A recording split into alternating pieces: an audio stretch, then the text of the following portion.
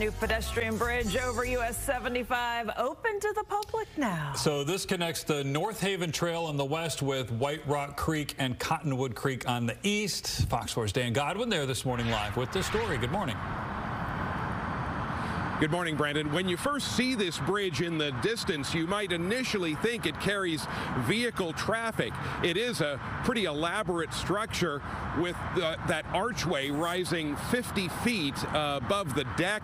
The arch is supported by 64 steel cables, so it is a pretty striking visual as you drive down 75 Central. It's called the Northaven Trail pedestrian bridge. It's located just north of Royal Lane. It'll accommodate runners, walkers, and bicyclists. The bridge serves as a convenient link between a number of regional trails, providing an easy and safe way to get over the freeway, and it'll provide everyone with more healthy options to explore parts of the city you may never have seen before.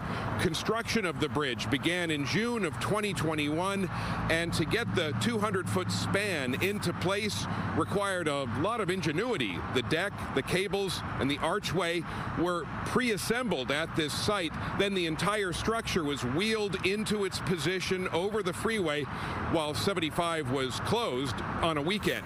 Price tag for the bridge, $9.3 million. A ribbon cutting to officially open it is set for December 2nd. And Lauren and Brandon, I can tell you, I did walk the bridge this morning. Very user-friendly, very modern. There's handrails on either side, a stripe down the middle to facilitate two-way traffic. So it's a great excuse to explore some of the trails in the city, especially since they are now more accessible than ever. True. Well, I bet. Good idea. And the weather's nice. No kidding. All right. Thanks, Dan.